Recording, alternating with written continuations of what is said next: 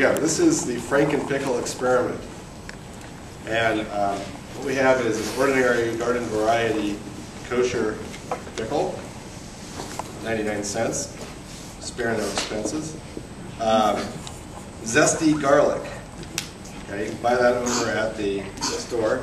This is one unaltered lamp cable that you can cut off your favorite lamp at your house.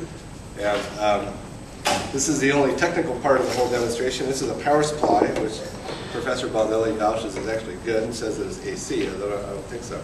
Okay, so we're going to try this out. So what we're going to do is we're going to pass current through the pickle, and we'll see emission that will correspond to the sodium 3P to 3S transition. Okay? Here we go. Power is on. Let's start cranking the voltage up. And you see a little bit of juice coming out.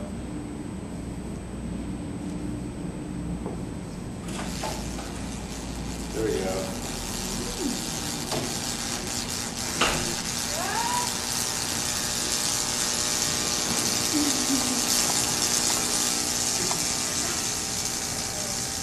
Yeah, it's cooking in there. This steam is just coming right out of this thing.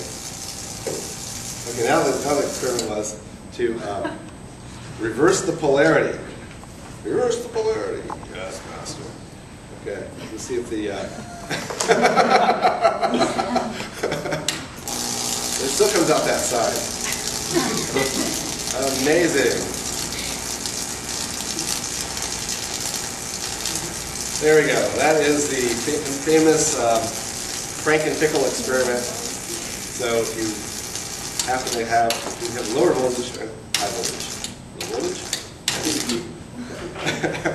Oh, somebody that came in late. We have to. Oh, okay. You want to see? You probably should see the number too. Okay. High voltage. There's flames coming out now. Pickle flames. I was really surprised that it doesn't come out the other side. Let's try actually reversing the polarity. Hopefully that wasn't the lights. Okay. Ooh, wow.